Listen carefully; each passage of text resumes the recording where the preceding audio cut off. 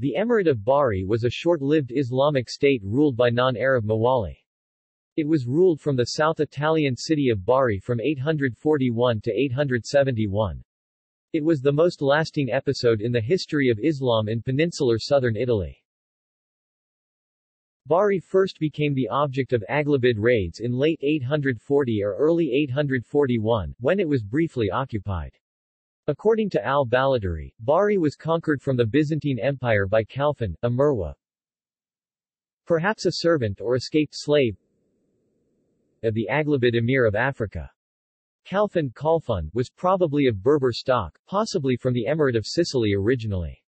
The conquest was seen by contemporary Muslims as unimportant, having been carried out by a minor figure without the support of any other Muslim state. Requests were sent, however, by Khalfan's successor, Mufarrag ibn Salam, to the Abbasid Caliph, al-Mutawakkil, in Baghdad, and his provincial governor of Egypt for recognition of the conquest with the title of Wali, a governor ruling over a province of the Caliphate, which was granted. Mufarrag expanded Muslim influence and enlarged the territory of the emirate. The third and last emir of Bari was Sa'dan, who came to power around 857 after the murder of his predecessor Mufarrag. He invaded the lands of the Lombard Principality of Benevento, forcing Prince Adelchis to pay tribute. In 864 he finally obtained the official investiture requested initially by Mufarrag. In the middle of the 860s, a Frankish monk named Bernard and two companions stopped in Bari on a pilgrimage to Jerusalem. They successfully petitioned Sa'dan for letters of safe conduct all the way through Egypt and the Holy Land. According to the Itinerarium Bernardi, Bernard's record of the event, Bari, the Civitatem Saracenorum, had formerly belonged to the Beneventans. The Hebrew Chronicle of Ahimaaz records that Sa'dan, the last emir of Bari, ruled the city wisely and was on good terms with the eminent Jewish scholar Abu Aaron. Christian monastic chronicles, however, portray the emir as nequissimus ac celeratissimus, most impossible and wicked. Certainly Muslims' raids on Christians and Jews did not cease during Sa'dan's reign. There is evidence for high civilization in Bari at this point. Giosu Musca suggests that the emirate was a boon to the regional economy, and that during this time the slave trade, wine trade, and trade in pottery flourished. Under Sa'dan the city of Bari was embellished with a mosque, palaces, and public works. In 859, Lambert I of Spoleto joined Gerard, Count of the Marsi, Mielpoto, Gastald of Talise, and Wandelbert, Gastald of Boiano, to prevent Sa'dan from re-entering Bari after a campaign against Capua and the Terra di Lavoro. Despite a bloody battle, the emir successfully entered his capital. The Emirate of Bari lasted long enough to enter into relations with its Christian neighbors. According to the Chronicon Salernitanum, ambassadors legati were sent to Salerno where they stayed in the episcopal palace, much to the dismay of the bishop. Bari also served as a refuge for at least one political rival of the Emperor Louis II, a man of Spoleto who fled to it during a revolt.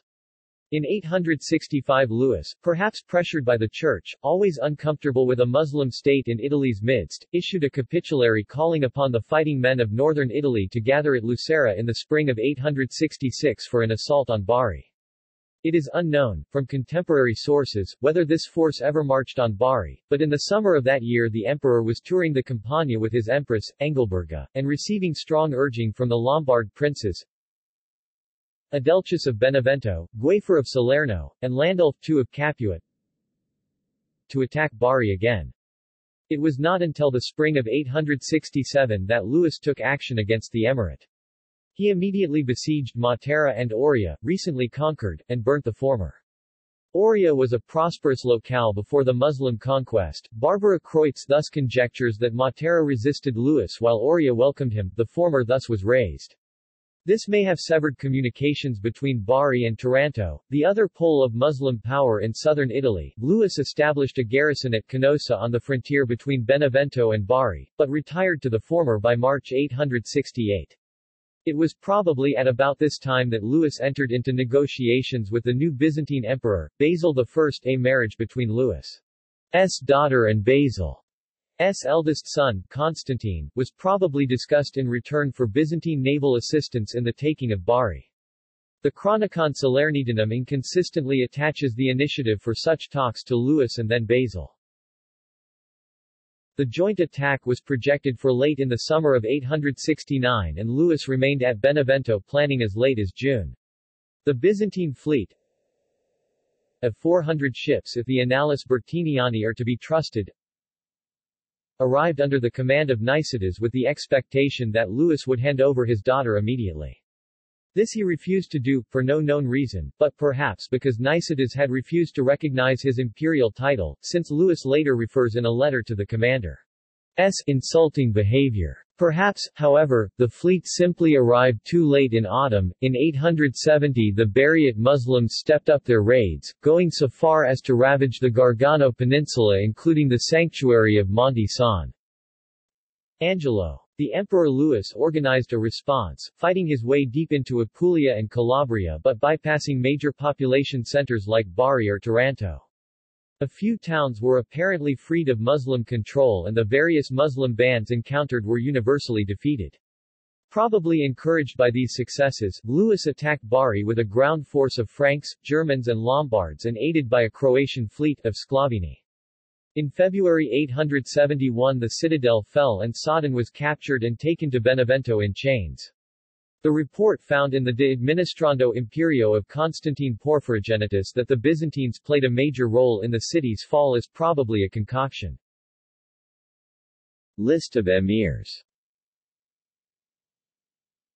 Khalfan, 841 c.852 Mufarrag ibn Salam, c. 852 c.857 Sodden, c.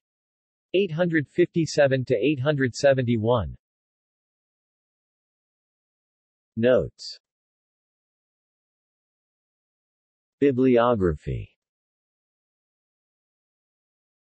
Primary sources. The following are available as part of Sources of Lombard History at the Institut für Mittelalterforschung.